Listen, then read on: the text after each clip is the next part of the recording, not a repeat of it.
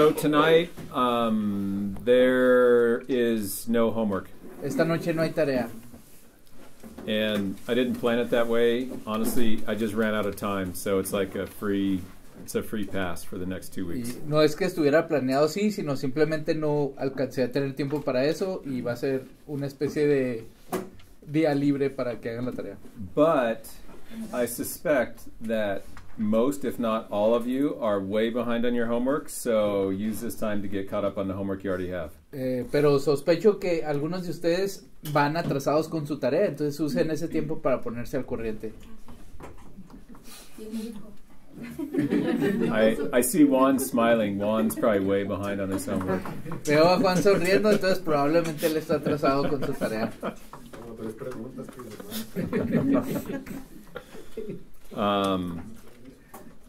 So there's no homework, but entonces no hay tarea, but I think this class tonight is important for us, so I encourage you spend time, even though there's no written homeworks, please spend time kind of reading through this or talking through this over the next couple weeks. Pero aunque no hay tarea, pienso que esta clase es muy importante, entonces por favor pasa tiempo leyendo, estudiándola en este tiempo, porque es muy importante que esté reflexionando. So we're on class 12 now, which is about passionate good works. Entonces estamos en la clase 12 esta noche y tiene que ver con buenas obras apasionadas.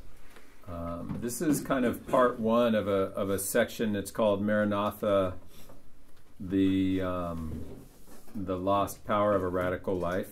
Entonces esta es como la parte A de Maranatha, viviendo la vida radical.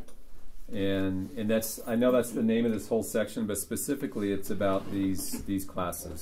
Yo sé que este es el nombre para esta sección, pero es específico para estas clases. And so tonight I think we're going to learn an important concept about living radically. Y creo que estaremos aprendiendo conceptos importantes sobre vivir de manera radical.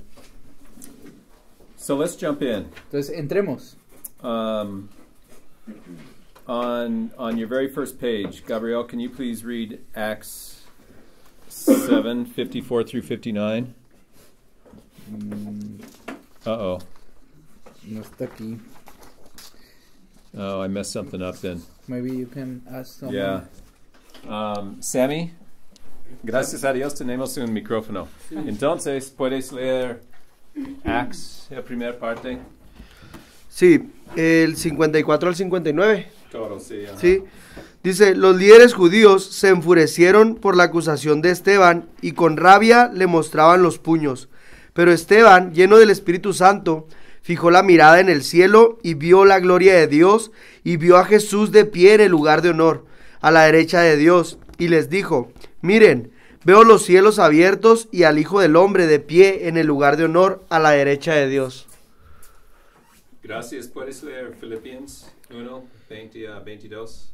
Sí. Perdón, me faltó una parte de Hechos. ¿Quieres que la lea también? Sí, por favor. Dice, entonces ellos se taparon los oídos con las manos y empezaron a gritar. Se lanzaron sobre él, lo arrastraron fuera de la ciudad y comenzaron a apedrearlo. Sus acusadores se quitaron las túnicas y las pusieron a los pies de un joven que se llamaba Saulo. Mientras lo apedreaban, Esteban oró, Señor, recibe mi espíritu.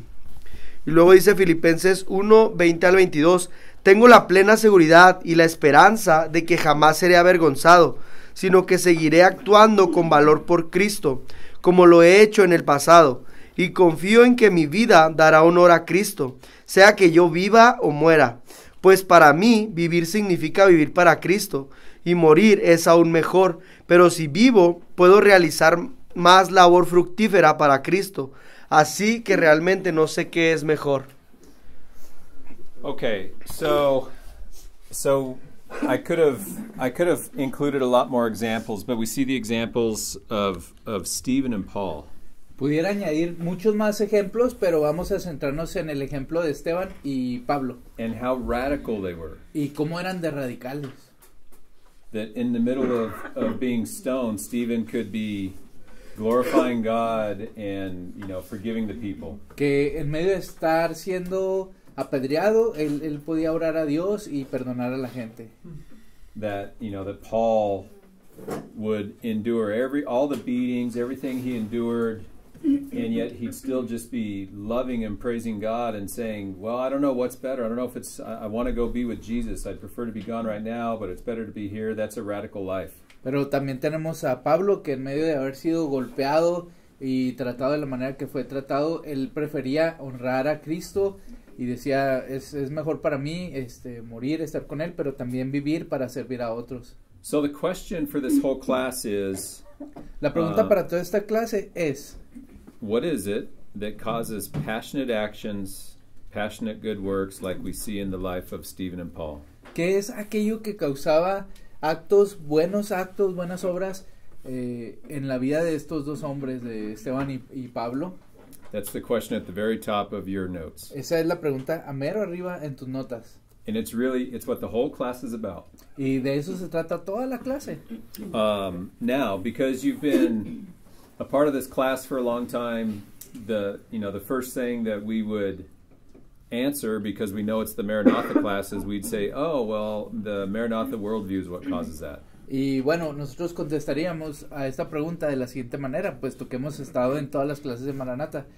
Pues es la esperanza Maranatha lo que causa estas actitudes. But that's not really the answer. Pero realmente esa no es la respuesta. It's part of the answer, but it's not the whole answer. Es parte de la respuesta, pero no es toda la respuesta. So, let's start going through this. Entonces, sigamos avanzando.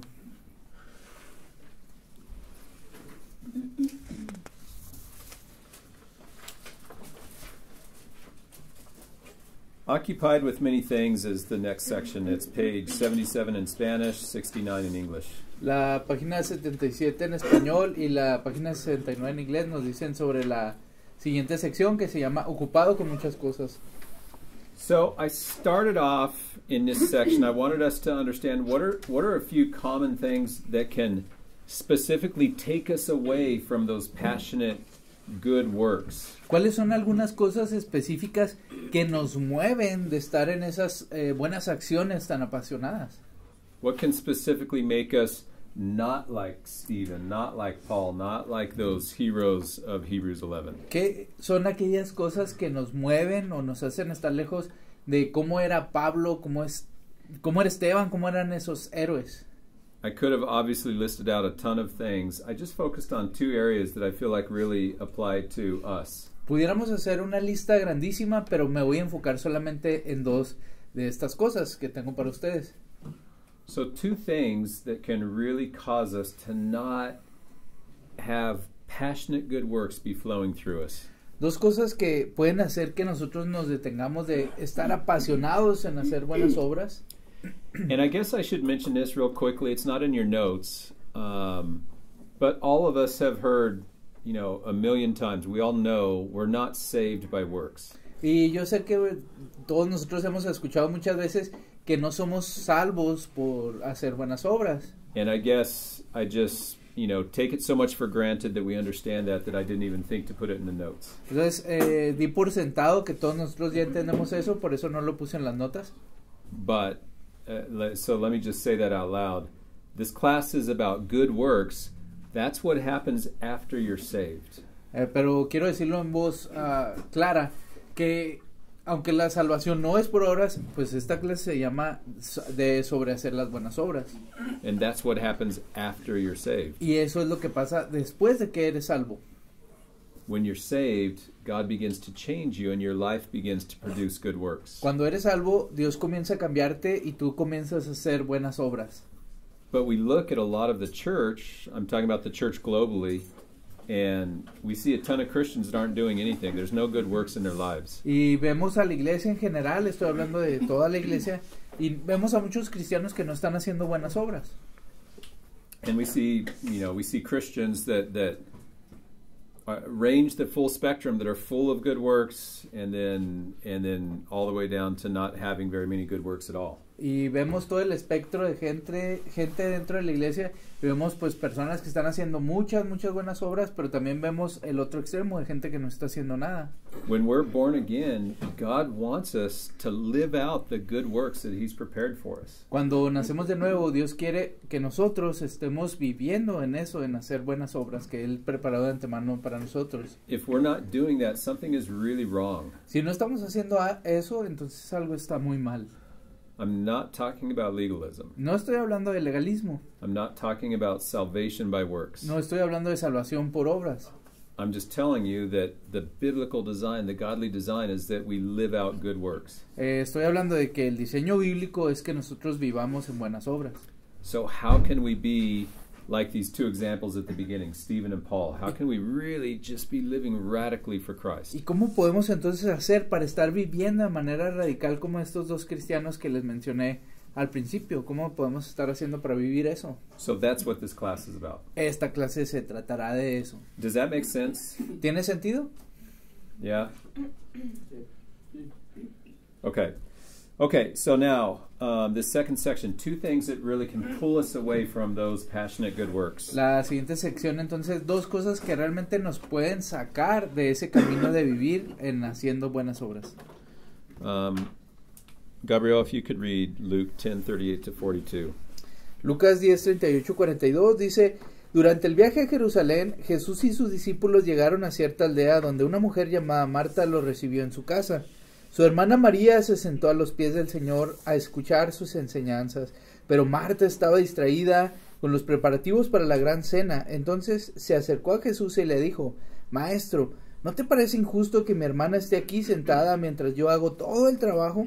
Dile que venga a ayudarme. El Señor le dijo: Mi apreciada Marta, estás preocupada y tan inquieta con todos los detalles. Haz solo una cosa por la que vale la pena preocuparse. María la ha descubierto y nadie se la quitará. Okay, so the first thing that I think applies to many of us in here that can pull us away from passionate good works is just being busy all the time. La primera cosa que yo creo que nos saca de esta manera de vivir, de estar haciendo buenas obras, es estar demasiado ocupados haciendo muchas cosas. Just being busy in our Christian life. Solo estar ocupados en nuestra vida cristiana. And that's what we see here with Martha. Y esto es lo que vemos aquí con Marta. Now, I will say this. This particular text, I hated this text for many, many years. Yo, este texto en específico, lo odié por muchos años. Because I tend to be like Martha. Porque yo tendía a ser como Marta. Super busy, super focused on details. Súper ocupado, súper enfocado en detalles. And so I never liked this text. Y nunca me gustó este texto. In fact, I would use other parts of the Bible to try to justify this text. De hecho, yo trataba de usar otras partes de la Biblia para justificar este texto. But I've learned something different, and I think this can speak to many of us now. Y aprendí muchas cosas a esto y creo que se puede aplicar a nuestra vida ahora. The reason I didn't like this is because it seemed unfair. La razón por la cual no me gustaba es porque parece injusto. If poor Martha is just working and working and working, and then Mary is just, lazy, just sitting there watching her work, how is that fair? Porque ¿cómo va a ser justo ver a Marta trabajando duro y luego a María ahí sentada nada más? Y pues parece injusto. So I always thought, God, how is that even fair? I don't even understand this story. ¿Cómo puede ser esto justo, Señor? No entiendo realmente la historia. When Jesus was speaking to Martha, Cuando Jesús estaba hablando a Marta, he said, Mary has chosen the most important thing, or certain versions say, Mary has discovered the most important thing. Dice Jesús, María ha escogido la mejor parte. Otras versiones dicen, ha descubierto la mejor parte, que no se le quitará. If you're choosing something, that means that you're weighing different options. You're considering different options. Si tú tienes varias opciones y estás escogiendo alguna de esas opciones, and then out of all of those options, you're choosing one of them. Y de todas esas opciones tú estás escogiendo una. So Mary balanced everything that was going on. She looked around and she chose, or there were different options that she could have done. Entonces María vio todas las opciones y tuvo la oportunidad de escoger qué es lo que ella tomaría. She understood what was happening with Martha. She could have been like Martha and really focused on the details. Ella entendió lo que estaba pasando con Marta y pudo haber escogido estar como Marta, enfocándose en los detalles. It's not just that she was lazy or she was blind to it. She saw what was happening and she chose something different. No es que ella estaba nada más ahí de floja o sentada ahí, sino que vio lo que estaba pasando y ella escogió. And she also saw Jesus and saw him teaching. Y también vio a Jesús y lo vio enseñando. So she observed what was going on, she weighed what was happening, and she chose something. Entonces ella vio todo lo que estaba pasando, pesó los acontecimientos y escogió algo. And at the same time, when Jesus was talking to Martha, he said, Martha, you're so focused on all the little details. Y entonces al mismo tiempo Jesús está viendo a Marta y le dice, Marta, estás enfocada tanto en los detalles. She's so focused on all the little details. Está tan enfocada en todos esos pequeñitos detalles. And so you put this together, and the picture that emerges Y pones todo esto junto y la fotografía que surge, is that the dinner itself, the dinner was ready. puedes ver que la cena ya estaba lista. The dinner was fine. Ya estaba bien la cena. But now Martha was running around focusing on the details. Pero Marta estaba corriendo, enfocándose en los detalles. She's making sure all the pillows are turned right side up. Estaba asegurándose que todas las almohaditas estuvieran acomodadas exactamente como deberían de estar. She's making sure all the cups are exactly where they should be in relation to the plates. Estaba asegurándose que los vasos estuvieran exactamente donde tendrían que estar en relación con los platos. She's focused on details that don't have anything to do with Jesus or the fellowship that should be happening. Estaba enfocándose tanto en los detalles que no tenían que ver con el compañerismo con Jesús. See, Martha chose to focus on the details Marta escogió enfocarse en los detalles, rather than focusing on Jesus. en lugar de enfocarse en Jesús. She focused on the details because those details are what were important to her. Se enfocó tanto en los detalles porque todos esos detalles eran importantes para ella. Because the details would reflect her character to others. She wanted to look good through all of the details. Porque los detalles la harían ver bien delante de los demás. Ellos verían esos detalles y hablarían de ella. Oh, Martha is such a good, what's the word I'm looking for? She is such a good host. Oh, Marta es tan una buena anfitriona. Martha is so good at entertaining. Marta es tan buena en el entretenernos. She was focused on the details because she wanted to be able to take pride in that. Marta estaba tan enfocada en los detalles porque quería obtener orgullo, quería estar orgullosa de eso. And so Jesus told her, Martha, you're so focused on all the details. Y Jesús le dijo, Marta, estás tan preocupada en los detalles. Whereas Mary understood that the dinner was good enough. Cuando María entendió que la cena ya estaba bien, lo suficientemente bien. Maybe things weren't perfect, but it was good enough. No estaba perfecto a lo mejor, pero ya estaba suficientemente bien. Because she wanted to, she wanted the dinner to be good. Porque quería que la cena estuviera bien. But she wanted to be at the feet of Jesus. Pero también quería estar a los pies de Jesús. She wanted to be worshiping him and learning from him. Quería estar adorándole y estando con él. And so Jesus says, Mary looked around, she observed that stuff, and she made the best choice, and that it would never be taken from her. Y Jesús dijo, María vio todo eso, pesó las posibilidades y escogió lo que no se le podía quitar. She chose Jesus and her love for Jesus, her sacrifice to Jesus, and Jesus said that's never going to be taken away from her. Y Jesús dijo, ella vio a Jesús ahí, y entonces ella escogió estar a los pies de Jesús. Lo que ella aprenda de ahí no se le quitará. So, why am I spending so much time on this? Entonces, ¿por qué estoy pasando mucho tiempo en esto? Because for many of us, this is an issue in our lives. Porque para muchos de nosotros ese es un problema en nuestras vidas. Because all of our hearts tend towards legalism. Porque todos nuestros corazones tienden hacia el legalismo. As long as we're staying busy doing the same stuff we did last week, we feel really good. Entonces, tanto como estamos ocupados haciendo las mismas cosas que estábamos haciendo la semana pasada, nos vamos a sentir bien. It's why the New Testament talks so much about legalism, because it's a temptation for every single one of us. Por eso la Biblia en el Nuevo Testamento habla tanto del legalismo, porque es la tendencia de nosotros, de muchos de nosotros. As long as at church we do, 3 songs of praise and 2 songs of worship, and we don't make any mistakes, then we feel like, oh, that was great. We've glorified God. Entonces, tanto nos sintamos que en la iglesia hagamos 3 canciones de alabanza, 2 canciones de adoración y todo salga perfecto, nos sentimos tan bien y decimos, eso estuvo muy bien, gloria a Dios. And so we put on a service, but the service had no relationship to Jesus. Y hacemos un servicio, pero en el servicio no tenemos relación con Jesús.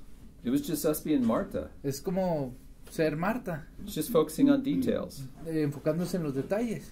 As long as we're super busy and we have Maranatha on Monday nights and prayer on Tuesday nights and men's group on Thursday nights and, all these different things, then we must be really good Christians.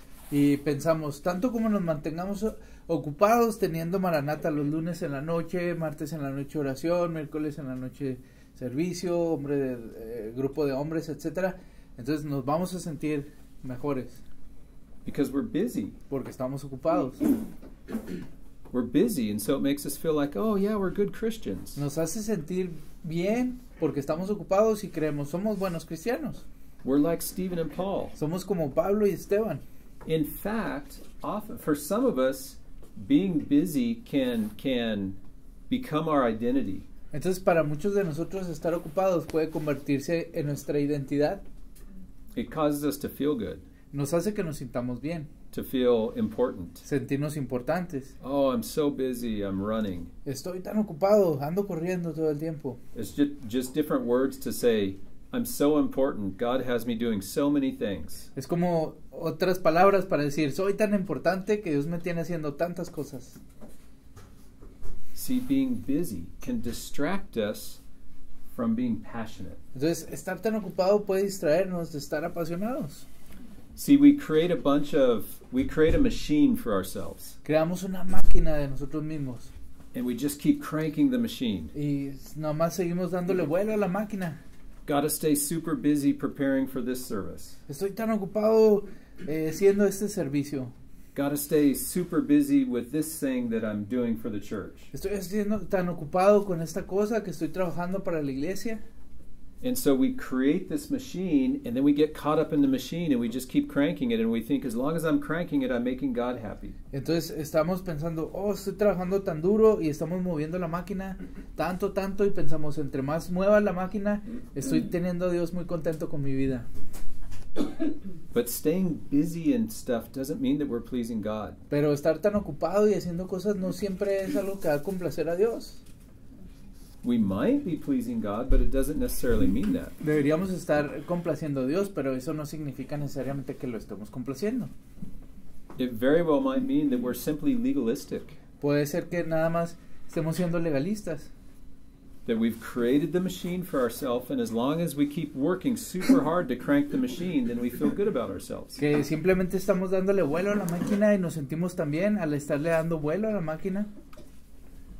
Isaiah 58, 1 through 5. This is on page 71 in English and 79 in Spanish. Página 79 en español, página 71 en inglés. Dice Isaías 58, 1 al 5. Grita con la voz de un toque de trompeta. Grita fuerte, no seas tímido. Háblale a mi pueblo Israel de sus pecados. Sin embargo, se hacen los piadosos. Vienen al templo todos los días y parecen estar encantados de aprender todo sobre mí. Actúan como una nación justa que nunca abandonaría las leyes de su Dios. Me piden que actúe a su favor, fingiendo que quieren estar cerca de mí. Hemos ayunado delante de ti, dicen ellos. ¿Por qué no te impresionamos? Hemos sido muy severos con nosotros mismos y ni siquiera te das cuenta. Les diré por qué, les contestó. Es porque ayunan para complacerse a sí mismos. Así, mientras ustedes mismos, aún mientras ayunan, oprimen a sus trabajadores. ¿De qué les sirve ayunar si siguen con sus peleas y riñas? Con esta clase de ayuno nunca lograrán nada conmigo. Ustedes se humillan al hacer penitencia por pura fórmula, inclinan la cabeza como cañas en el viento, se visten de tela áspera y se cubren de cenizas. ¿A eso le llaman ayunar? ¿Realmente creen que eso agrada al Señor? So they say, we fasted before you. Why aren't you impressed? We've been so hard on ourselves. Why aren't you impressed? Señor, ayunamos tanto, ¿por qué no te impresionamos? Hacemos tantas cargas sobre nosotros mismos, ¿por qué no logramos impresionarte? So I took that scripture and I changed it just a little bit to apply to modern day. Y tomé esa escritura y la cambié solo un poco para aplicarla a nuestros días. It's the very next little section. Y es la pequeña sección siguiente. Sammy, can you read it, please? Sí. Dice, sin embargo, actúan de manera tan piadosa, vienen a la iglesia los domingos y miércoles y parece que les encanta tanto aprender de mí.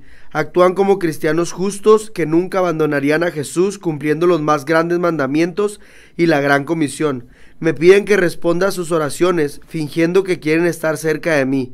Tenemos servicios todas las noches de la semana, oración, estudio de hombres y mujeres, estudio bíblico a mitad de semana, escuela dominical. Dicen, ¿por qué no estás impresionado? Hemos sido muy duros con nosotros mismos y ni siquiera lo notas. Te diré por qué, le respondo. Es porque están asistiendo a estas cosas para complacerse a sí mismo. Incluso mientras están ocupados, siguen viviendo para ustedes mismos. ¿De qué te sirve estar ocupado cuando no estás amando a tu prójimo como Jesús amó a sus prójimos en la cruz? Este tipo de egocentrismo nunca te llevará a ningún lado en nuestra relación. Ustedes se humillan haciendo lo que uno debe hacer, en arrepentimiento, oración y ayuno, inclinando sus cabezas como cañas que se inclinan por el viento. ¿A esto le llamas ayuno? ¿De verdad crees que esto agrada al Señor?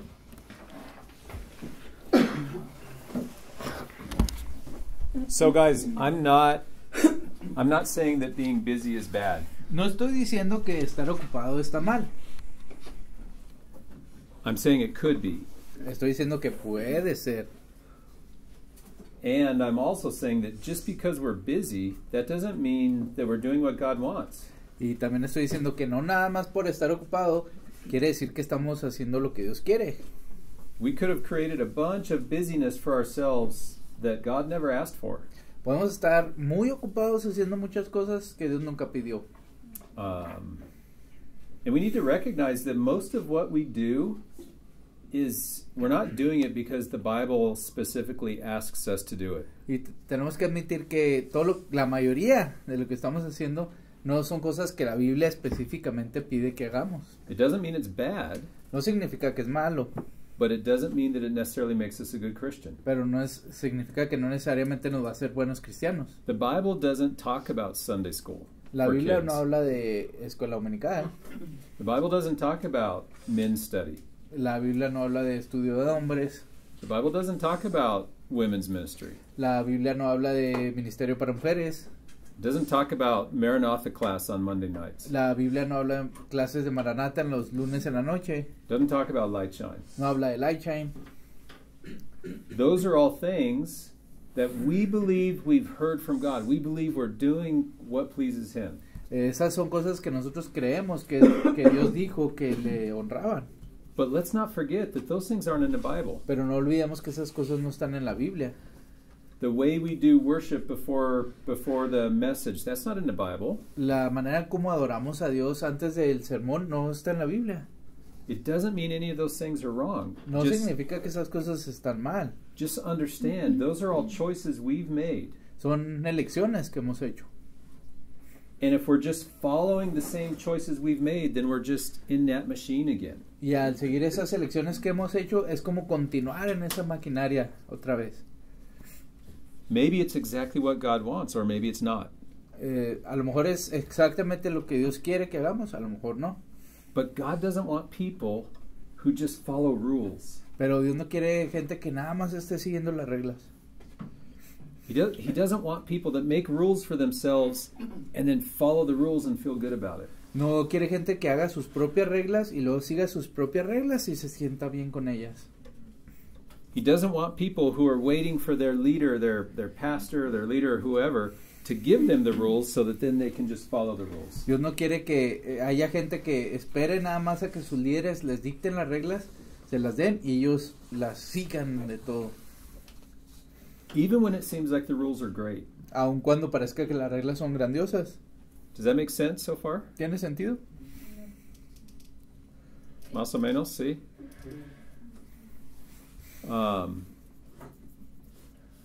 Galatians chapter 4, verses 8 through 12. Gálatas 4, versículos 8 al 12. Dice, antes de conocer a Dios, ustedes, los gentiles, eran esclavos de los llamados dioses, que ni siquiera existen. Así que ahora que conocen a Dios, o mejor dicho, ahora que Dios los conoce a ustedes, ¿por qué quieren retroceder y convertirse otra vez en esclavos de los débiles e inútiles principios espirituales de este mundo? Pretenden ganarse el favor de Dios al cumplir con ciertos días o meses, estaciones o años. Temo por ustedes, quizá todo el arduo trabajo que hice entre ustedes fue en vano. Amados hermanos, les ruego que vivan como yo, libres de esas cosas, pues yo llegué a ser como ustedes los gentiles, libre de esas leyes. So again, it's a warning to Gentiles. We're Gentiles. It's a warning to Gentiles about legalism. Es una advertencia a los gentiles, nosotros somos gentiles, sobre el legalismo. In this particular case, they're observing certain days or seasons. En este caso particular, ellos estaban observando algunos días o temporadas. It would be like us feeling like somehow it's not Christian if we don't celebrate Easter. Es como nosotros pensando que no sería cristiano si no celebramos Pascua. Easter's not in the Bible. No está en la Biblia Pascua. The birth of Jesus is, but not the celebration of Easter. El nacimiento de Jesús está, pero no la celebración de la Pascua. Christmas isn't in the Bible. La Navidad no está en la Biblia. Again, I'm not saying these things are bad. Y otra vez no estoy diciendo que esas cosas son malas. I'm saying we can turn them into rules for ourselves. Entonces, estoy diciendo que podemos hacer las reglas para nosotros mismos. That's what the Galatians had done. Y eso es lo que están haciendo los Gálatas. So legalism, I promise you, it's a battle for every one of us. Y tenemos que admitir que el legalismo es una batalla para todos y cada uno de nosotros. In Calvary Chapel, we can feel like, oh, we do not struggle with legalism. En Capilla Calvario podemos pensar, no, nosotros no batallamos con el legalismo. It's those other traditional churches that use hymnals. They struggle with legalism. No, son esas iglesias que usan himnos, es así que tienen problema con el legalismo. Or it's those other churches that, that make the women wear the head things and all that stuff. They're the ones who struggle with legalism. O podemos decir, no, esas otras iglesias que hacen que las señoras se pongan algo en la cabeza, es así que batallan con el legalismo. No, Calvary Chapel struggles every bit as much, if not more, with legalism. Y no, pues Capilla Calvario, si no es que de igual modo o más, sí batalla con el legalismo. And I've seen it in so many Calvary Chapels. Lo he visto en muchas capillas Calvario. As long as we teach the Bible word by word, verse by verse, every Sunday, then by definition we're godly and we're glorifying God in our church. Decimos, no, tanto como estamos enseñando la Biblia verso a verso, capítulo a capítulo, todo, vamos a estar yendo directamente a lo que agrada a Dios. It's just not true. It's legalism. Pero no es cierto, es legalismo. The verse is in your notes. It says you search out the scriptures, searching for life, but the scriptures point to me. Y podemos ver en las notas, en los versos de las notas, que Jesús dijo, ustedes buscan la escritura para ver la luz, pero ustedes no se dan cuenta que ellas apuntan a mí. Okay, so for this, well, let me just say it, the letter that Jesus wrote to us that struggle with these things. La carta que Dios escribió para nosotros batalla contra estas cosas. Is Revelation 2 verses 1 through 5. Es Apocalipsis 2, versículos del 1 al 5. Dice, escribe esta carta al ángel de la iglesia de Éfeso. Este es el mensaje de aquel que tiene las 7 estrellas en la mano derecha, del que camina en medio de los 7 candelabros de oro. Yo sé todo lo que haces, he visto tu arduo trabajo y tu paciencia con perseverancia. Sé que no toleras a la gente malvada. Has puesto a prueba las pretensiones de esos que dicen ser apóstoles, pero no lo son. Has descubierto que son mentirosos. Has sufrido por mi nombre con paciencia sin darte por vencido. Pero tengo una queja en tu contra. No me amas a mí, ni se aman entre ustedes como al principio. Mira, hasta dónde has caído. Vuélvete a mí y haz las obras que hacías al principio. Si no te arrepientes, vendré y quitaré tu candelabro de su lugar entre las iglesias. Okay, so I'm not going to talk anymore about this. Ya no voy a hablar más sobre esto. And I'm sorry for taking so long on it. Y perdón por tomar tanto tiempo en eso. But the reason I wanted to focus on this is because, guys, we can struggle with this in El Alfarero. Pero la razón por la cual quiero que nos enfoquemos en esto es porque podemos batallar con esto en el alfarero. It's one of our great strengths and it's also one of our great weaknesses. Es una de nuestras grandes fortalezas, pero también nuestras grandes debilidades. We're busy all the time. Estamos tan ocupados todo el tiempo. And it can really become something that is a stumbling block. Y puede causar algo que se convierta en una piedra de tropiezo. And so I'd encourage all of us to just really think through this. Y realmente les animo a estar pensando en esto. Okay, so the second thing that can cause us to lose those passionate good works. Y otra de las cosas que nos puede hacer perder esa pasión por las buenas obras. And I'm not going to spend very much time on this. Y no voy a pasar mucho tiempo en eso. But it's that opposite extreme. Pero es el opuesto contrario a esto. And I think this really defines much of the church in the West. Y es lo que creo que define a la mayoría de las iglesias en el oeste. It's where we just, where we're really just led by our emotions. Donde simplemente nos dejamos dirigir por nuestras emociones. If my emotions don't cause me to feel like doing something at any moment, then I shouldn't do it because it means that I'm not really being, true to my heart and true to God. Si algo no me causa apasionarme por algo, sentir bien respecto a algo, pues no lo voy a hacer porque a lo mejor no es algo que es una pasión que me está siendo guiada por Dios. So if I feel like getting up early and praying, I do, and if I don't, I don't, because then it's not really real or something. Si no me levanto temprano a orar, si me levanto porque siento mucha emoción de hacerlo y todo, que bien, es de parte de Dios, pero si no, no pasa nada porque pues no es de Dios, no me está guiando a hacer eso. So the message all the time in this type of thing is, just be true to yourself, just be true to your heart. Entonces, lo que va detrás de esto, el mensaje es, no te engañes a ti mismo, séte fiel y guíate por lo que dice tu corazón. Just enjoy your blessings. Disfruta tus bendiciones. It's all of that type of attitude. Es todo ese tipo de actitudes. And guys, that really defines the Western Church. Y esto define a la iglesia occidental. I don't think it really defines El Alfarero, which is why I'm not going to spend any more time on it. No creo que defina al alfarero, así que por eso no vamos a pasar mucho tiempo en esto. But Revelation chapter 3 verses 15 to I think 19 talks about this. Pero Apocalipsis 3 del versículo 15 al 19 habla de esto. And God hates it. That type of attitude, he's going to spit out of his mouth. Y esta actitud es odiada por Dios, él la escupirá de su boca. Okay, so those are two things that can pull us away from passionate good works. Esas son dos cosas que nos pueden sacar de hacer cosas buenas, apasionadas para Dios. Yeah, Juan.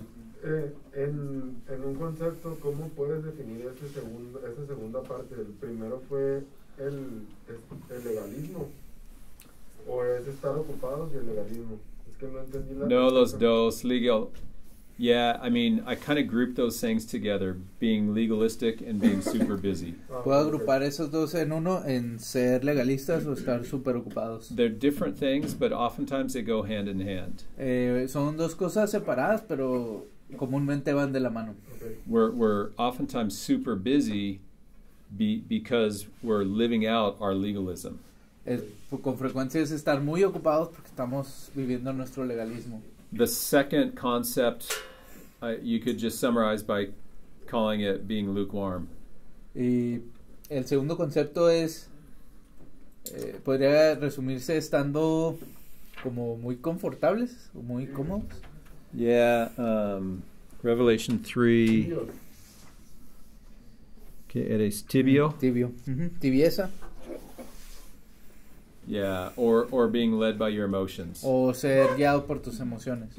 Oh, I feel like being radical today, I'm going to be radical. Oh, I feel like just being lazy today, I'll just be lazy. Siento que hoy debo ser radical, hoy seré radical. Hoy me siento medio flojón, pues hoy voy a flojear. So just being lukewarm. Entonces es ser tibio. Those are two things that can easily pull us away from passionate good works. Entonces esas son dos cosas que nos pueden quitar de vivir de manera apasionada por las buenas obras. So the question is, what does God want? La pregunta es, ¿qué quiere Dios? If he doesn't necessarily want us to be really busy serving him, then what does he want? Entonces, si no quiere necesariamente que estemos muy ocupados haciendo cosas, entonces, ¿qué quiere?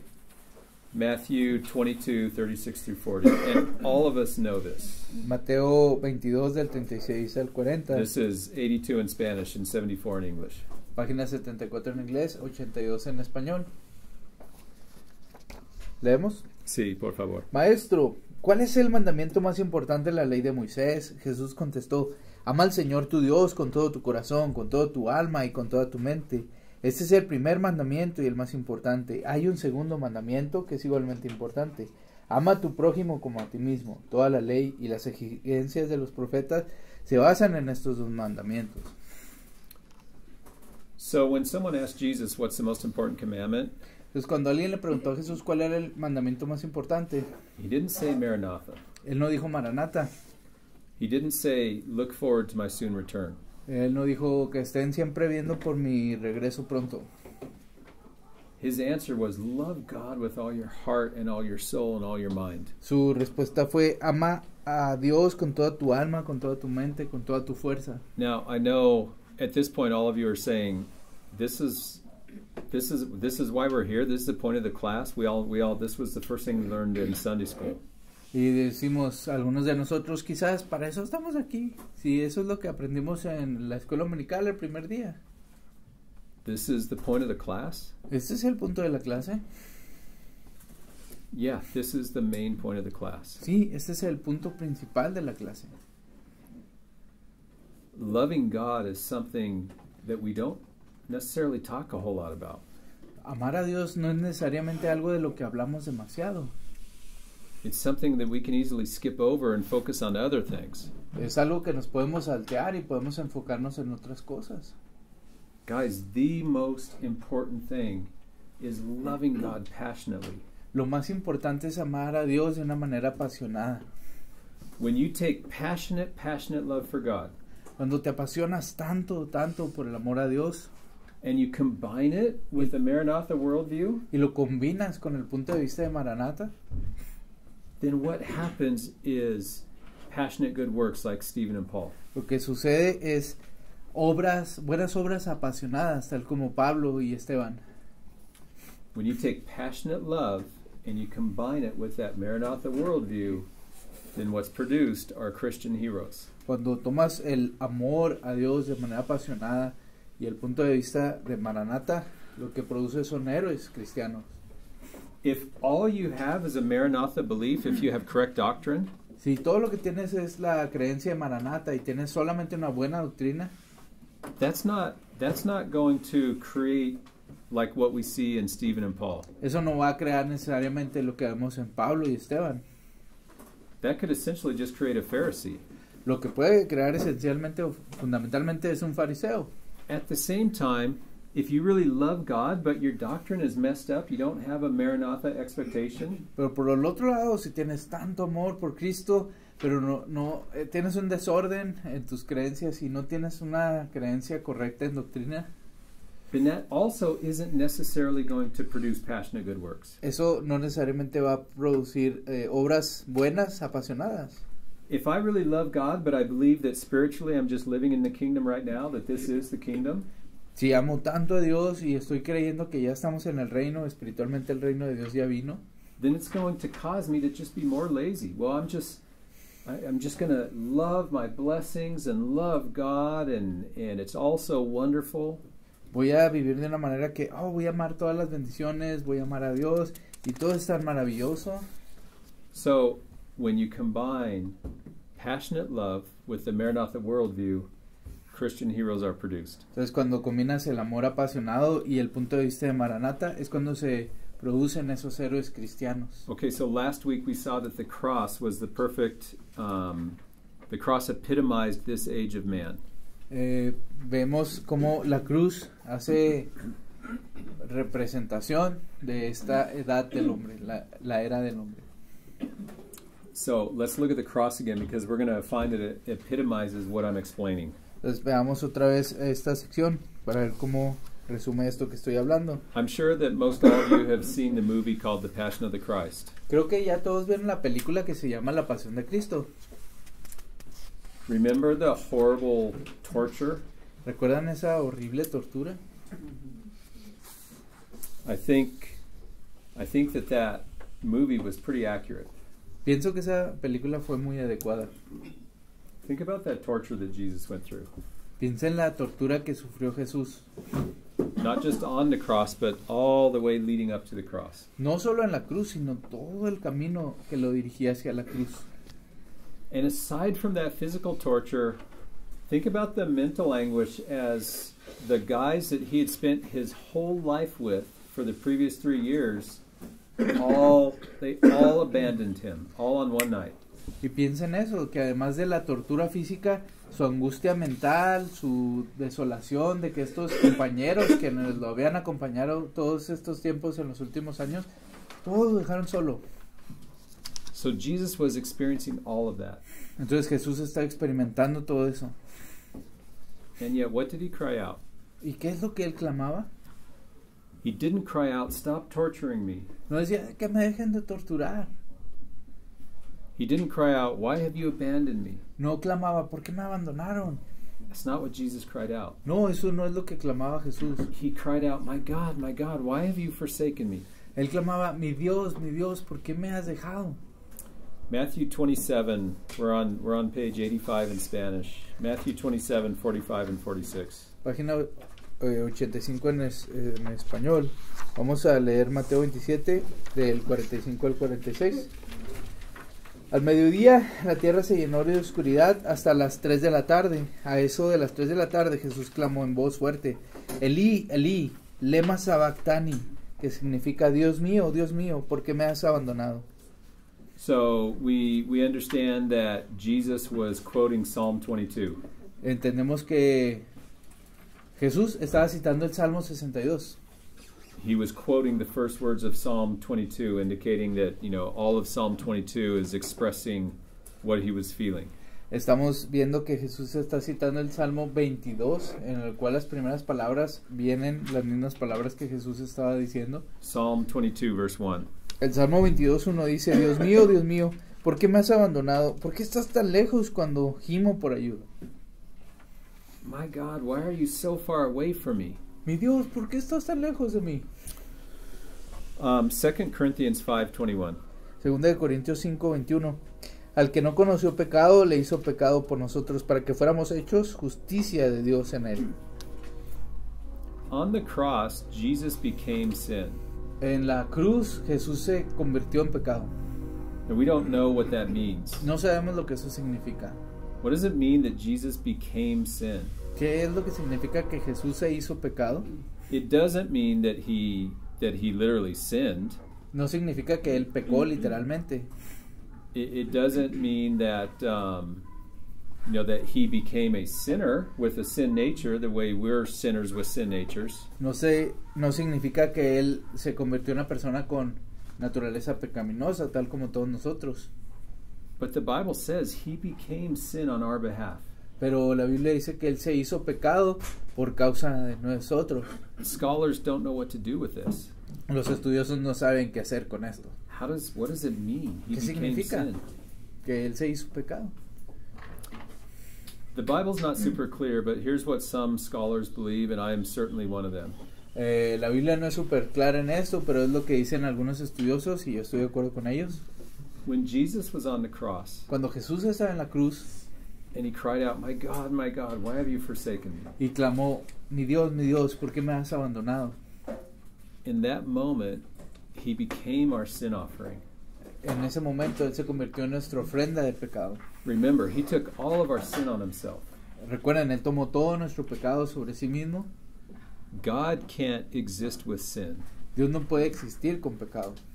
God is perfect. Dios es perfecto.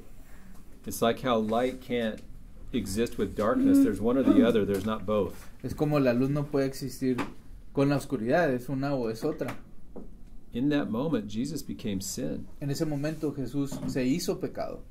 And I believe for the first time and the only time in all of history, past, present, or future, Y creo que por primera vez en toda la historia, pasada, presente y futura, there was separation between Jesus the Son and God the Father. hubo una separación entre Jesús el Hijo y Dios el Padre.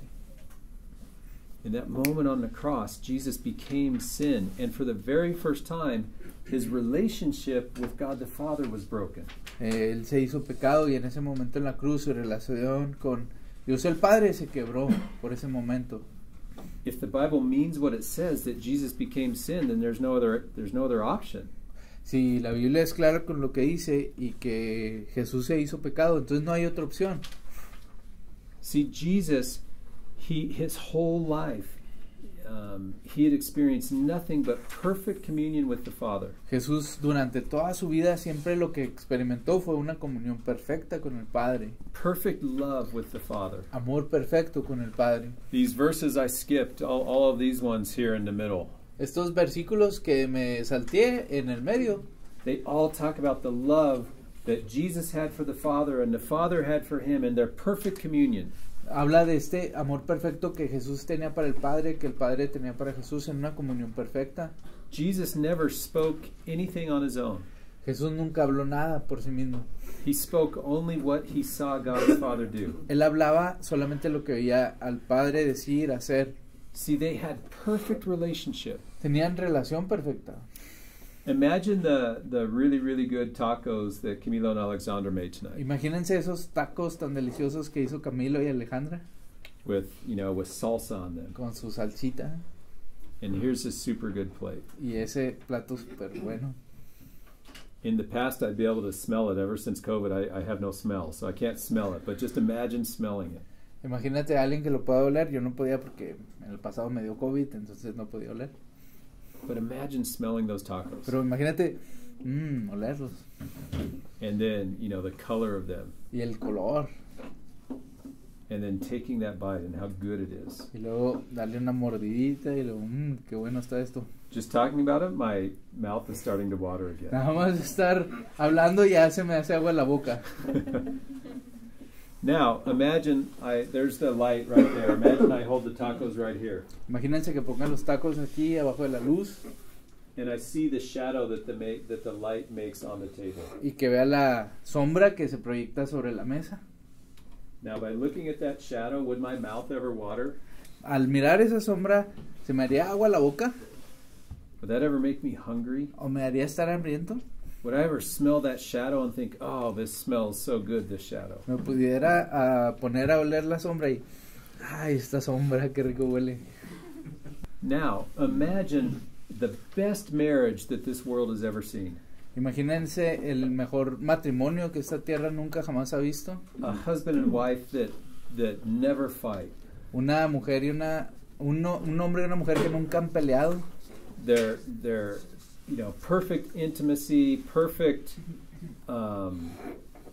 vision for the future. They're the best marriage ever. Una intimidad perfecta, visión perfecta sobre el futuro, la mejor pareja que nunca antes hayan visto. That perfect marriage, Ese matrimonio perfecto, that's just like the shadow on the table esa es como la sombra sobre la mesa, compared to the actual relationship that Jesus had with God the Father. comparada con la relación que tenían Jesús y el Padre. And also compared to the relationship that we're going to have with him in the millennial reign. Y comparada con la relación que nosotros vamos a tener con Él en el reino del milenio. Perfect communion. Comunión perfecta. But in that best marriage this world has ever seen, think about how in love they are. They don't want life to end because their marriage is so good. Piensen en ese matrimonio perfecto que acabamos de describir y cuánto amor deben de tenerse entre ellos y que no desean que su vida termine porque disfrutan tanto esa relación. That's just the shadow of the real thing. Eso es solamente una sombra de lo real. Now Jesus in his whole life, he experienced the real thing. He experienced the real plate of tacos with the smells and the colors and the flavors. Y Jesús en su propia vida podía experimentar ese plato real de tacos con el color, con el olor, con todo. And then in that moment on the cross, it was broken. Y en ese momento en la cruz se rompió. And so he cried out, my God, why have you forsaken me? Y por eso clamaba, mi Dios, ¿por qué me has abandonado? Psalm 22 says, why are you so far away from me? Salmo 22 dice, ¿por qué estás tan lejos de mí? See, guys, that's passionate love for God. Ese es amor apasionado por Dios. What Jesus had for his Father. El que Jesús tenía por su Padre. That's what I'm talking about. De eso estoy hablando. That's passionate love. Ese es amor apasionado. That's what God wants us to have. Ese es lo que Dios quiere que tengamos.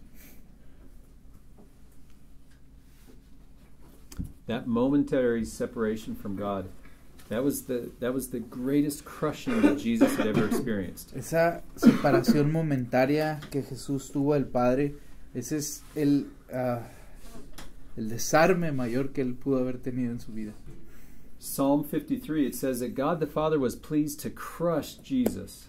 Isaías 53 dice que a Dios le plació romper a Jesús, aplastarlo, causarle dolor.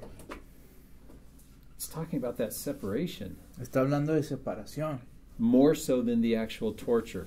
Más allá de una sola tortura.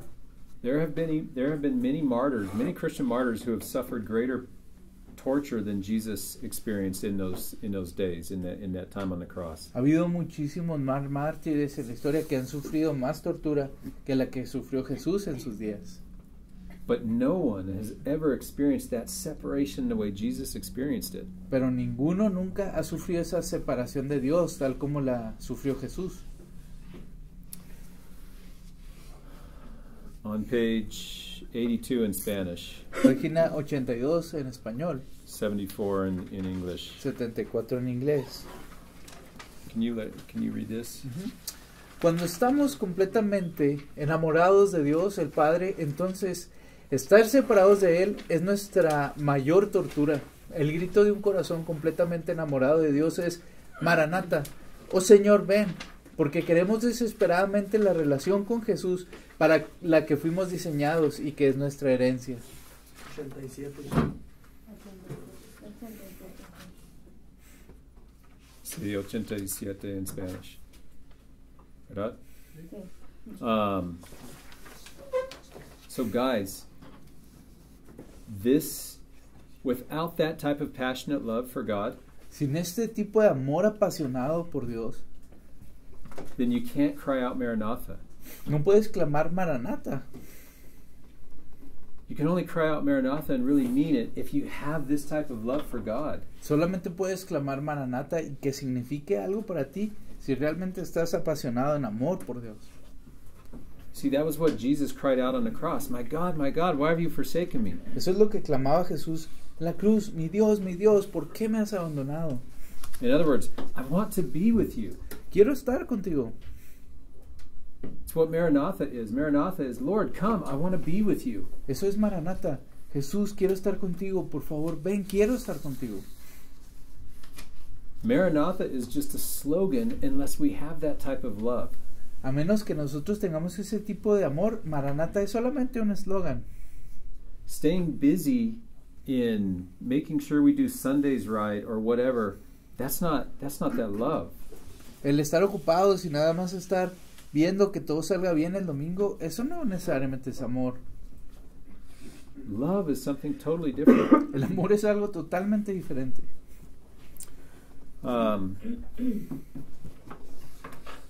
Page 87 in Spanish, 79 in English. Página 87 en español, 79 en inglés. Verse 2, please, of Psalm 84. Sí, del Salmo 84, el versículo 2 dice: anhelo y hasta desfallezco de deseo por entrar en los atrios del Señor. Con todo mi ser, mi cuerpo y mi alma, gritaré con alegría al Dios viviente. Guys, are we longing for God? ¿Deseamos tanto a Dios? Are we fainting for Him? ¿Estamos desmayando por Él? Oftentimes this verse is applied to going to church. It's really not about going to church. Este verso a veces lo aplicamos solamente para ir a la iglesia, pero realmente no se trata sobre eso. I mean, it can kind of apply, but the primary meaning was David looking forward to being with God one day. Sí podemos aplicarlo, pero en realidad lo que quiere decir es de David estando yendo a la presencia de Dios directamente. When David wrote this, there weren't any courts of the Lord. The temple hadn't been built yet. Cuando David escribió esto, todavía no había las cortes del Señor, el templo todavía no estaba ni construido. There was a tabernacle, but he's looking forward to entering the courts of the Lord. Había un tabernáculo nada más, pero él estaba anhelando entrar en los atrios del Señor. Do we feel this way? ¿Nos sentimos de esta manera? Do we so much want to be with God that we feel like we're fainting? Queremos tanto estar en la presencia de Dios que sentimos que nos desvanecemos y no estamos ahí. That we just cry out, "Oh, God, I want to be with you." Clamamos así, Dios, quiero estar contigo. Verse 10 of Psalm 84. Versículo 10 del Salmo 84 dice, The same section. un solo día en tus atrios es mejor que 1000 en cualquier otro lugar. Prefiero ser un portero en la casa de mi Dios que vivir la buena vida en la casa de los perversos. We all know this verse. Is it really true for us? Sorry. We all know this verse, but is it really true for us? Todos conocemos este verso. Es un verso tan real. See, it was that true for Jesus. Esto fue real para Jesús. That for just one moment he experienced separation. Por un momento nada más sufrió separación. And it caused him to cry out, my God, why have you forsaken me?" Y le causó aclamar, mi Dios, ¿por qué me has abandonado? Do you kind of understand what I'm trying to communicate? ¿Pueden entender lo que estoy tratando de comunicar? Just loving someone so much that you can't stop thinking about them. Amar a alguien de tal forma que no puedes dejar de pensar en esa persona. That's what I'm talking about. Eso es de lo que estoy hablando. When you love someone that way, Cuando amas a alguien de esa manera, then you end up being really busy. terminas estando muy ocupado. I remember even thinking back to college. Aún al recordar cuando estaba en la universidad, And I would go to classes during the day. iba a clases durante todo el día. And then when the classes were over, I'd have to drive. It was about an hour away and do landscaping. Y tenía que manejar una hora o algo así para hacer work of landscaping. Yeah. Para trabajar en como tipo jardinería, algo así. And, hard works. Swinging the pick and shoveling and using the wheelbarrow. Es como pues escarbar, usar la pala, poner piedras, quitar. And I'd work super hard and I'd get back really late at night. Y trabajaba súper duro y regresaba bien tarde en la noche. And I would quickly take a shower and then go meet Heather, in the middle of the night to go somewhere, do something. Y pues me bañaba rápido y luego iba a ver a Heather para ir a un lugar casi a medianoche. And, we'd go and we'd have fun, and the day would end at, 2 in the morning or 3 in the morning. I'd come back, get a few hours sleep, and start over again the next day. Y se acababa el día y pues llegaba bien tarde, hasta a veces a las 2, 3 de la mañana. O sea, la noche era muy corta y tenía que levantarme otra vez para ir a la escuela y trabajar. And I loved doing it. Y me encantaba hacer eso. It's what I looked forward to all day long. Eso es lo que estaba esperando todo el día. It's what I loved doing. Eso es lo que amaba hacer. I stayed super busy, but it's because I loved and still love Heather. Estaba tan ocupado, pero es porque amaba y aún amo a Heather. That's what happens when you're in love. Eso es lo que pasa cuando amas a alguien. When you're in love, you just do crazy things. Cuando amas a alguien haces cosas locas. It doesn't make sense to anyone who's not in love. Eso no tiene nada de sentido para alguien que no ama a alguien.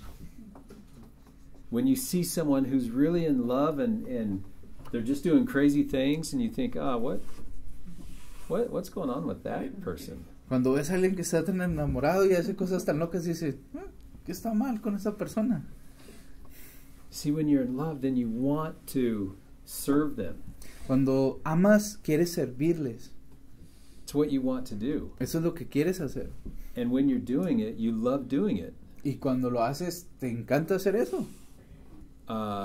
When there's one time, this is way back in high school, when I worked for months on a Christmas present for Heather. Hubo un tiempo en la preparatoria cuando trabajé por muchos meses para hacer un regalo para Heather. There was a stump in our yard, a little stump, cut off tree. Había un árbol, un tronco ahí cortado en el jardín. And it was really cool looking, like it was really special looking. It had different layers and everything, and so I cut it. Entonces se veía muy bien, tenía así como que varias capas en él, entonces lo corté. And I cut it into these different shapes such that it was a jewelry box. Entonces lo corté en diferentes formas para que pareciera una caja, un joyero. And and there was a part that like slid open up top that stored certain jewelry. Entonces había una parte que se movía para un lado para poner algunas joyas. And then there were different drawers in it. Y luego diferentes cajoncitos o secciones. I used to love doing woodworking. Me encantaba hacer carpintería. So I spent months and months on this. Pasé meses y meses en esto. And I didn't have any of the right tools. Y no tenía las herramientas correctas. So it was super hard wood, and all I had was, sandpaper, just sanding it by hand. It took me months. Entonces lo único que tenía era lija. Y me la pasé lijándola por meses. But I loved it. Pero amaba hacer eso. Because I was so happy to be able to give that to her. Porque estaba tan feliz de poderle dar esto a Heather. And the little secret is that inside one of the drawers, y el pequeño secreto es que adentro de una sección there was also another little hidden drawer. Había otra seccioncita escondida adentro. And it was just big enough for a ring. Era lo suficientemente grande para un anillo. And I put a message in it that says, I'll fill this later. I'll fill that spot later. Sí, y te decía un mensaje que al rato te lo lleno. And because I love doing it. Porque me encantaba hacerlo. That's what it is when we're in love with Jesus. Eso es lo que pasa cuando estamos enamorados de Jesús. Then all of a sudden, staying busy is like we would rather die than not be busy. Y luego de repente se convierte en estar tan ocupados y decimos, no, pues mejor me muero antes de no estar ocupado. Then all of a sudden the thing we love most is, the Monday night Bible study and the Tuesday night prayer and Thursday night men's group. It's what we love. Entonces, de repente lo que amamos se convierte en el estudio bíblico de los lunes, el estudio de los martes, la reunión de los hombres el jueves, etcétera. We couldn't imagine how horrible life would be if we weren't being able to love God in those ways. Imagínense lo horrible que se podría convertir la vida si no amamos a Dios en esa manera. When we feel that way, that's when we cry out, Maranatha, God, I just want to be with you. Entonces cuando nos sentimos así es cuando clamamos, Maranatha, no puedo esperar a estar contigo, Señor. That's love. Eso es amor. That's different than just being busy. Es diferente a solamente estar ocupado. It's different than just following rules. Es diferente a solamente estar siguiendo las reglas. It's different than just being a hard worker. Es diferente a solo ser un trabajador duro. It's different than just having a servant's heart. Es diferente a tener un corazón de siervo. It's being in love. Es estar enamorado. Okay. So, how do you fall in love with God? Entonces, ¿cómo te enamoras de Dios? Don't all of us want that more and more? ¿No queremos eso más y más? So, what's the point of having a class that tells you need to be in love, but you don't understand how to fall in love more with God? ¿Y qué sentido tendría tener una clase que nos hable de enamorarnos de Dios, pero sin saber cómo lograrlo? 1 John 4. Primera de Juan 4. And we're on page 88 in Spanish. Página 88 en español. Just verse 17 and just 17, please. Versículo 17 dice, y al vivir en Dios nuestro amor crece hasta hacerse perfecto. Por lo tanto, no tendremos temor en el día del juicio, sino que podremos estar ante Dios con confianza, porque vivimos como vivió Jesús en este mundo. So the first little hint that John gives us Y el- is to love God more, for our love to be more perfect, live in Him. El primera pista o indicación que nos da Juan, Juan, es vivir en Dios, Live in Him. vivir en Él. As we live in Him, our love grows more perfect. Y al vivir más en Él, nuestro amor se va haciendo cada vez más perfecto. How do you live in God? ¿Cómo vives en Dios? I don't know exactly. No sé exactamente. I think it means to be in really good communion with Him. Creo que es vivir en una muy buena relación con Él. How are you in really good communion with someone else? ¿Cómo vives en una muy buena comunión con alguien más? Well, for one thing, you talk to them. Primero, pues les hablas, Prayer. oras, You listen to them. les escuchas, It means reading the Bible. leyendo la Biblia. If you're not reading the Bible, you're never going to fall in love with God. Si no estás leyendo la Biblia, no te vas a enamorar de Dios. It's just not going to happen. Eso no pasará. You go throughout your day with a prayerful attitude. Vas a través de tu vida con una actitud de oración. So the first hint is you live in God. Primera cosa es vives en Dios, Whatever that means for you. lo que signifique para ti. For people that love worship, living in God can probably mean just worshiping Him in song. Para la gente que ama la adoración, posiblemente vivir en Dios es vivir todo el día en adorarle a Él, cantarle. To a certain degree, I think for Juan, living in God means he goes running and he's meditating on God and he's praying to God. Probablemente para alguien como Juan, vivir en Dios es correr y mientras va corriendo va pensando en Dios, va meditando en Él. That's part of living in God. Eso es parte de vivir en Dios. So I don't know what that means, but I think each one of us individually need to seek that out, search that out. Yo creo que cada uno de nosotros necesita vivir eso, experimentar eso, darse cuenta de eso para su vida. Next little hint we get in Revelation chapter 2. Otra pequeña pista la encontramos en Apocalipsis 2. Verse 5, it says, "Turn back to me and do the works you did at first." Dice en el versículo 5, mira hacia dónde has caído, vuélvete a mí y haz las obras que hacías al principio. Do the things you did at first. Haz las cosas que hacías al principio. Jesus is saying in verse 4, he's saying, "Hey, I have this complaint against you. You don't love me like you used to." Jesús tiene esta queja hacia ellos y les dice, tengo esta queja contra ti, ya no me amas como me amabas antes. He says, "Look how far you've fallen. Mira cuánto has caído. Turn back to me and do what you did at first." Vuélvete a mí y haz lo que hacías al principio. What did we do at first? ¿Qué hacíamos al principio? Most of us, quite honestly, La because may- I know how we always teach this. We always teach us is go back to those first things. Read the Bible, do this, do that. Yo sé cómo se enseña esto la mayoría de las veces, que dices, haz las primeras cosas y tiene que ver con lee la Biblia, ora. Oftentimes that's just not true. Con frecuencia eso no es verdad. For me, it wasn't necessarily true. Para mí no es necesariamente la verdad. I want you to think back to when you were very first born again. Quiero que pienses en aquel momento cuando recién naciste de nuevo. One thing that was true for all of us, Una cosa que era verdad para cada uno de nosotros, we were incredibly grateful. estamos increíblemente agradecidos. God, I can't believe what you've done for me. No puedo creer lo que hiciste por mí, Dios.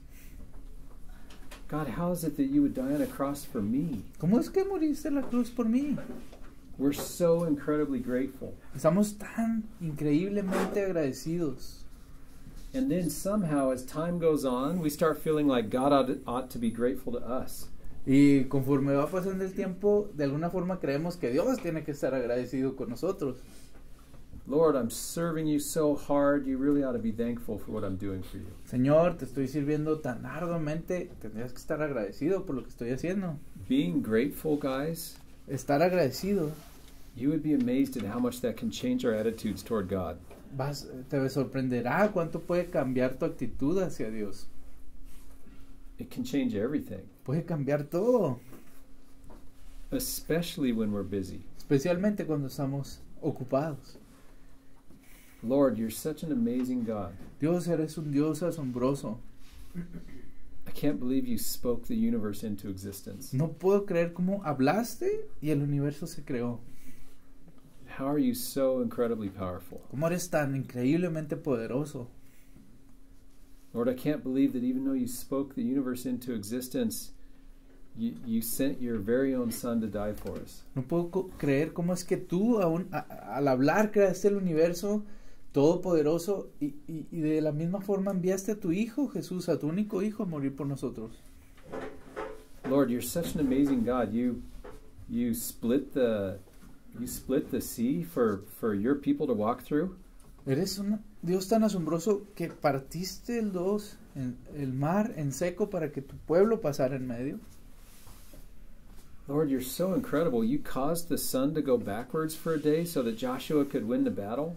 Eres tan increíble que hiciste que el sol se parara por días para que Josué pudiera ganar la batalla. You're such an amazing God. Eres un Dios asombroso. See, when we just pray to God, cuando solo oramos a Dios and we just remember who He is and what He's done, y recordamos quién es y lo que ha hecho, just in the Bible, solo en la Biblia, not even talking about our own lives personally, just how He's revealed Himself to us. No hablando de lo que ha hecho por nosotros, sino solo en fijarnos en lo que está en la Biblia. I'm telling you, it can change your day and it can change your life. Puede cambiar tu vida y puede cambiar tu día. I've heard people say, I don't know how you can pray for an hour or 2 hours. Yo he escuchado gente decir, yo no sé cómo puedes orar por 1 hora o 2 horas. I don't have enough to ask for to pray for 2 hours. No tengo tanto que pedir para orar por 2 horas. That's not primarily what prayer is. Eso no es primordialmente lo que es la oración. I challenge you, next time you pray, te reto a que la próxima vez que ores, start off empieza by just in your mind, en tu mente, thinking through the Bible. Pensando en la Biblia. Think about Genesis. Piensa en Génesis. Whatever you can remember. Lo que puedas recordar. Thank God for how He's revealed Himself in that book. Agradece por cómo Dios se ha revelado a sí mismo en ese libro. And move on to Exodus. Y luego ve a Éxodo. Lord, it's so incredible how you freed the Israelites from Egypt. Es tan increíble cómo Dios has liberado a esos israelitas de Egipto. You're an amazing God. Eres un Dios asombroso. Just keep on moving through. Y sigue adelante. Anything you can remember. Todo lo que puedas recordar. Where God's revealed Himself. Donde Dios se revela a sí mismo. And then move into the New Testament. Y ve al Nuevo Testamento. All the miracles of Jesus. Todos los milagros de Jesús. I can guarantee before you know it, an hour will have passed. Te garantizo que antes de que te des cuenta ya haber pasado 1 hora. And you haven't asked for anything. Y aún ni has pedido por nada. You've just praised God. Solo adoraste a Dios. And I can tell you, if you do that, you're going to be so amazed at the change in your attitude. Y te puedo asegurar que cuando hagas eso, un gran cambio va a haber en tu actitud. All of a sudden, your problems that seem this big, todos los problemas que se veían así de grandes, they're going to collapse and they're going to seem this big. Se van a colapsar y se van a ver así de chicos. Because you're going to have realized, man, God's a God of miracles. Porque te vas a dar cuenta, Dios es un Dios de milagros. Why am I worried about this little thing in my life or that little thing in my life? ¿Por qué me estoy preocupando tanto por esa pequeña cosa en mi vida o por aquello otro? He's a perfect Father. He's just going to give me what I need. Porque es un Padre perfecto y me va a dar lo que necesito. And as you do that, y al hacer eso, you're going to fall more in love with Him. Te enamorarás más de Él. That's what happens. Eso es lo que pasa. Those were the things that happened at first. Eso es las cosas que pasaban al principio. We were just in love with God and we were so thankful to Him. Estamos tan enamorados de Dios y tan agradecidos. Proverbs 8:17. Proverbios 8:17. This is a great little hint about how to fall in love with God. Es un pequeño pista de cómo enamorarte de Dios. Amo a todos los que me aman, los que me buscan, me encontrarán. Search for Him desperately. Búscale desesperadamente. Everybody who searches desperately for him is going to find him. Todos los que lo buscan desesperadamente lo encontrarán. This is not just talking about the moment of salvation. This is talking about our entire Christian life. No es nada más para el momento de salvación, es para toda nuestra vida cristiana. Okay, I included a whole section in your notes here from Francis Chan's book, Crazy Love. Incluí todas estas notas para ti en este estudio del libro de Francis Chan, Loco Amor. A long time ago, there was a Lightshine retreat, and I gave everybody one of his Crazy Love books. Y hace mucho tiempo tuvimos un retiro en Lightshine y a cada uno de ustedes les di un libro de Francis Chan, Loco Amor. The majority of you here weren't on that retreat. La mayoría de ustedes no estaban en ese retiro. So I have 2 books left that are in Spanish. Tengo 2 libros más que están en español. If this subject that I'm talking about, if you feel like it's, really important to you, Si este tema que acabamos de hablar sientes que es muy importante para ti, that it's something that you really need to grow in, que crees que es algo en lo que debes de crecer, then you're welcome to have, the 2 books that I have, and I can buy some more. pues eres bienvenido a tomar uno de estos libros que tengo y puedo comprar más. Just let me know after class, and the first 2 people will get the 2 I have, and then the rest I'll have to buy some more. You'll have to wait for a while. Entonces siéntete libre de venir, los primeros 2 que lleguen y lo requieran It's a super good book about being in love with God. lo tendrán, y los que no pues tendrán que esperar. Es un muy buen libro acerca del amor de Dios y el amor que tenemos hacia Dios.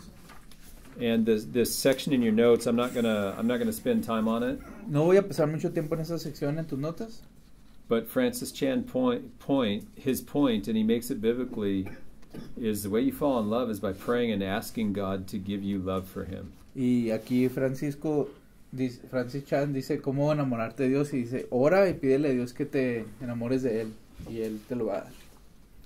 You don't try harder. No lo intentas más duro, You submit and you pray and you say, God, help me to love you more. te sometes y oras y le dices a Dios, Dios, ayúdame a amarte más. Lord, I want to love you more. I want to have the passion that I see in David and these guys, Paul. Quiero amarte más, quiero tener esa pasión que veo en David, en esos hombres. Quiero tener esa misma pasión, ese mismo amor. And then you pray it again tomorrow. Y oras otra vez mañana. And the day after tomorrow. Y después, el día después de mañana. And you're going to find that over the course of years, God is answering your prayer. Y vas a ver que con el transcurso de los años, Dios va a estar contestando tu oración.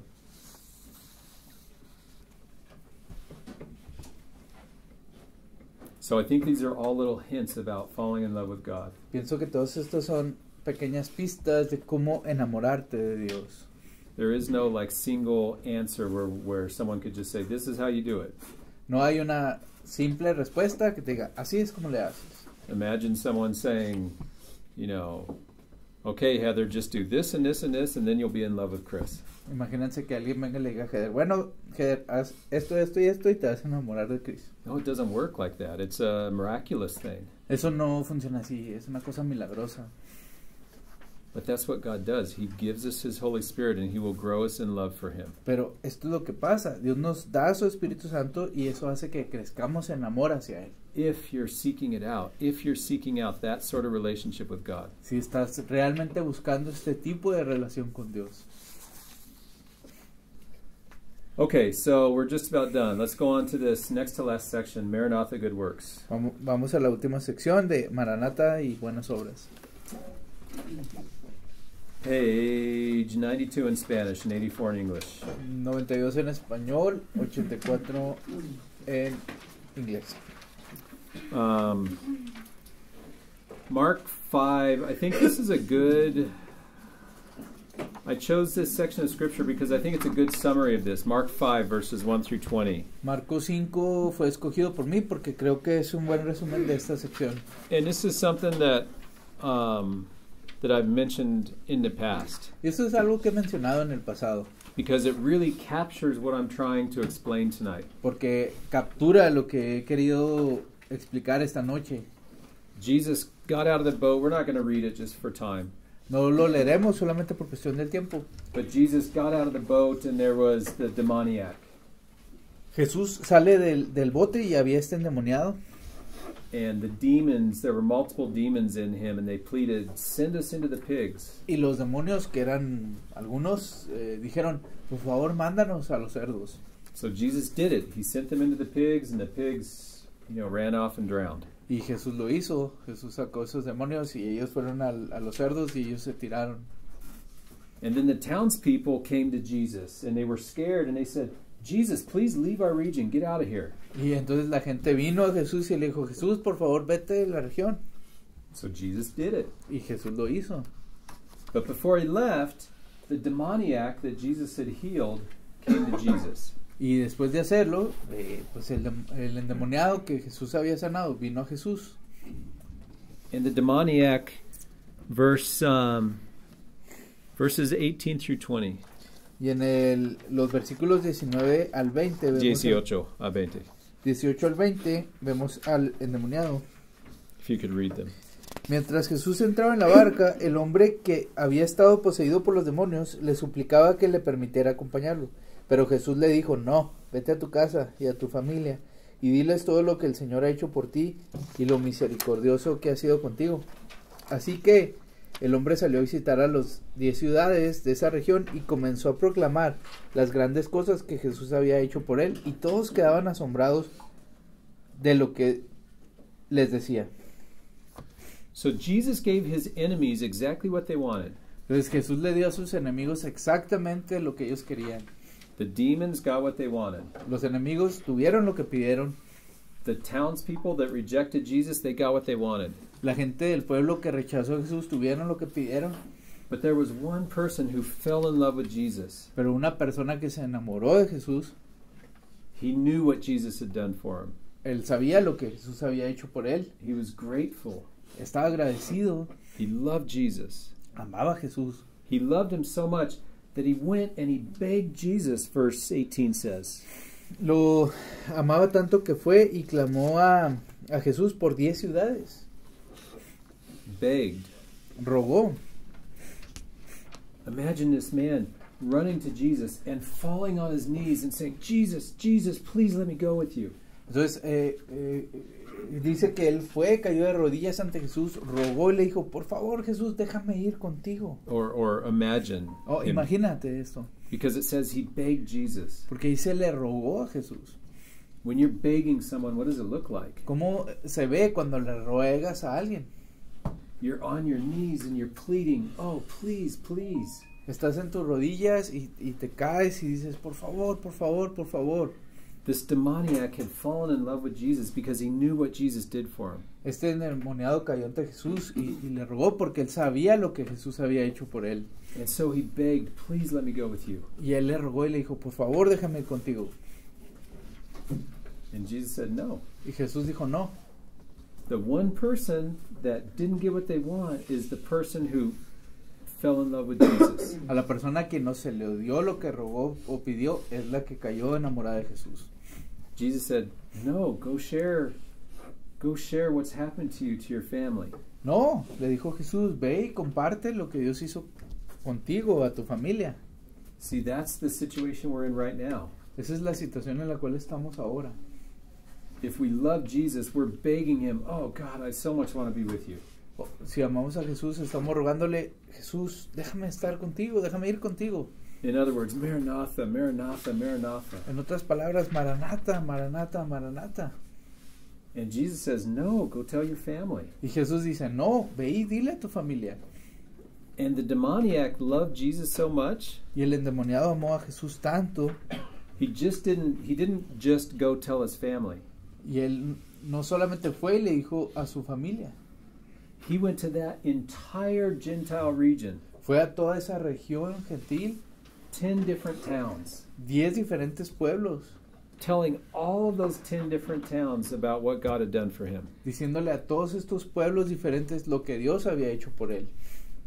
See, that's what the difference is that love makes. Esas son las diferencias que hace el amor.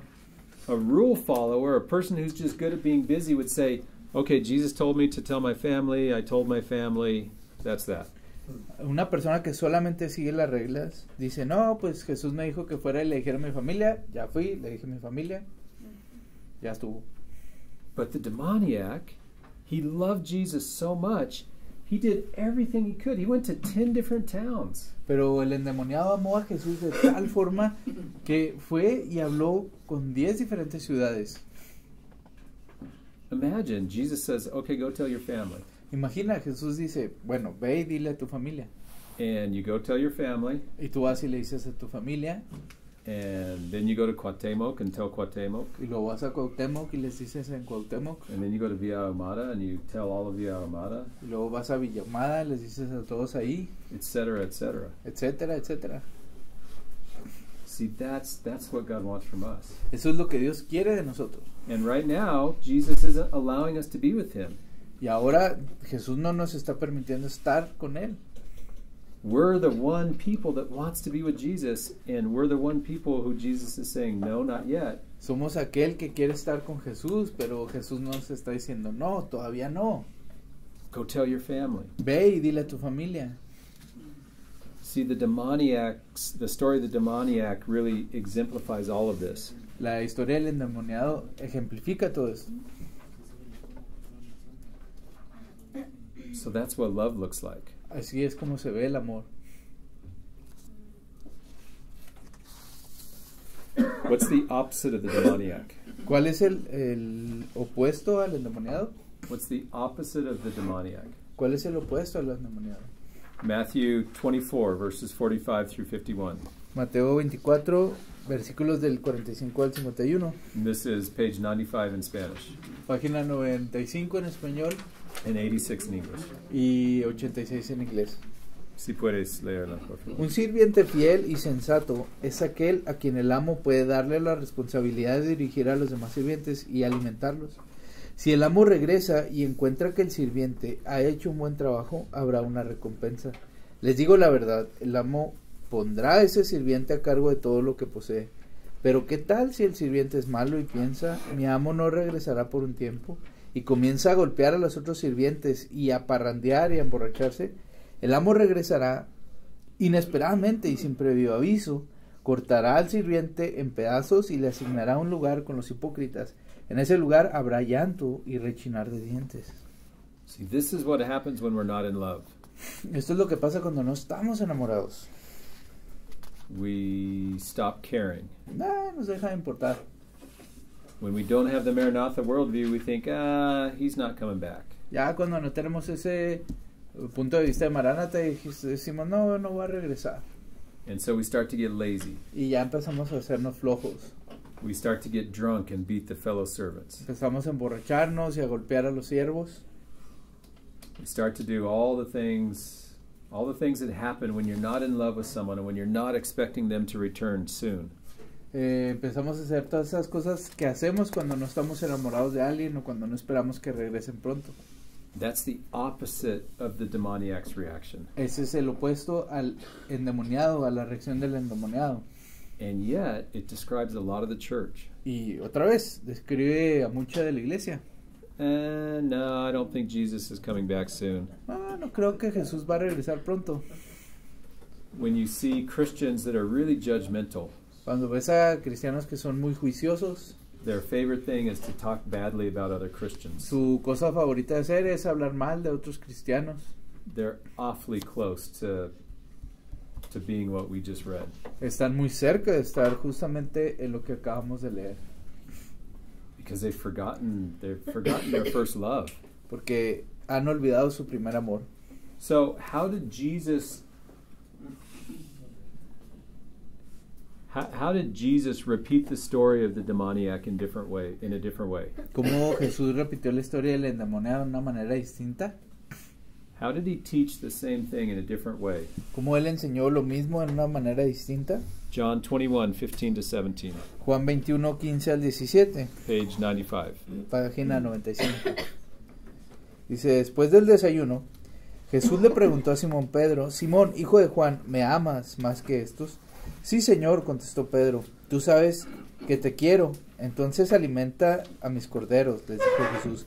Jesús repitió la pregunta, Simón, hijo de Juan, ¿me amas? Sí, Señor, dijo Pedro, tú sabes que te quiero. Entonces, cuida de mis ovejas, dijo Jesús. Le preguntó por tercera vez, Simón, hijo de Juan, ¿me quieres? A Pedro le dolió que Jesús le dijera la tercera vez, ¿me quieres? Le contestó, Señor, tú sabes todo, tú sabes que yo te quiero. Jesús dijo, entonces alimenta mis ovejas. See, guys, it's the same teaching. Es la misma enseñanza. He's saying, Peter, do you love me? Pedro, ¿me amas?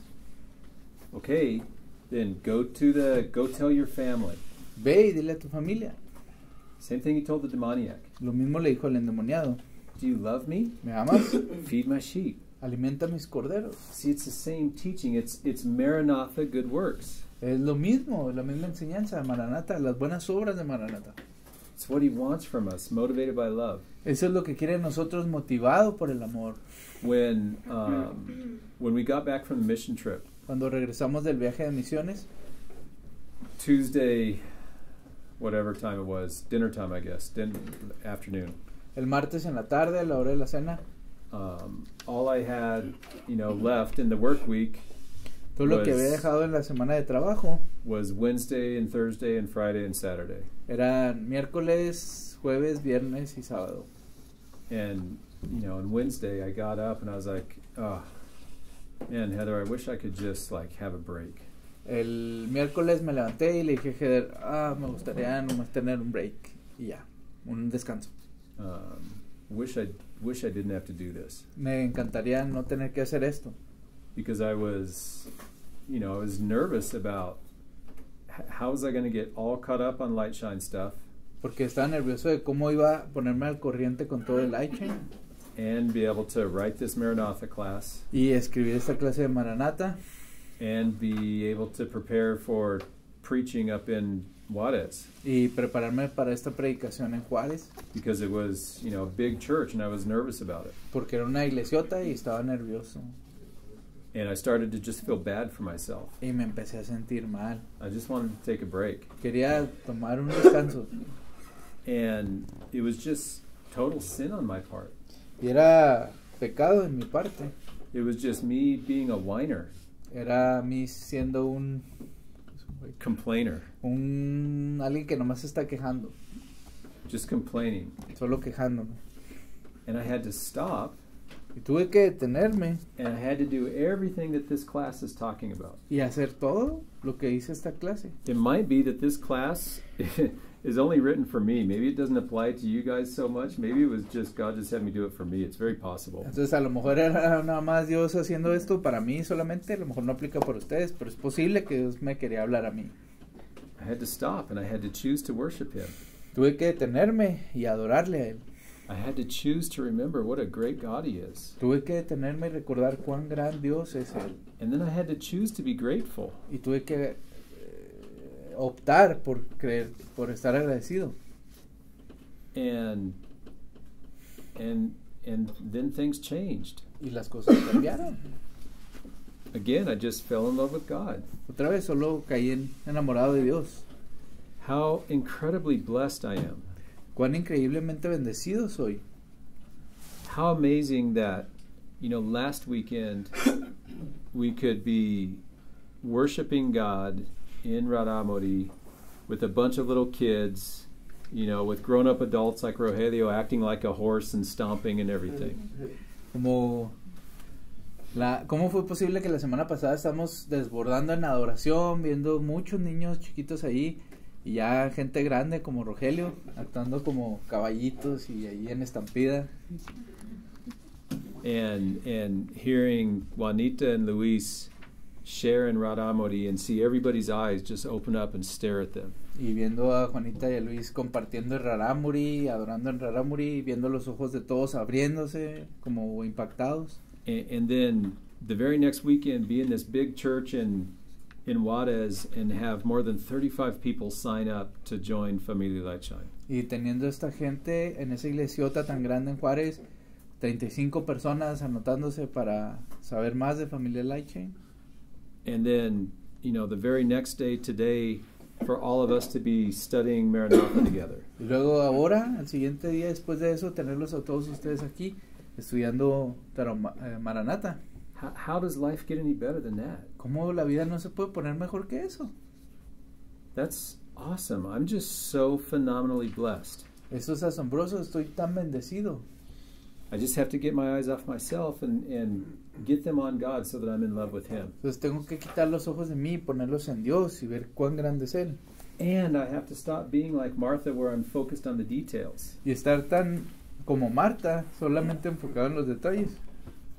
Because I'm concerned about how what the details say about me. Porque estoy tan preocupado, ¿por qué dirán esos detalles de mí? Lord, what if the class isn't good enough? ¿Qué tal, Señor, si la clase no es tan buena?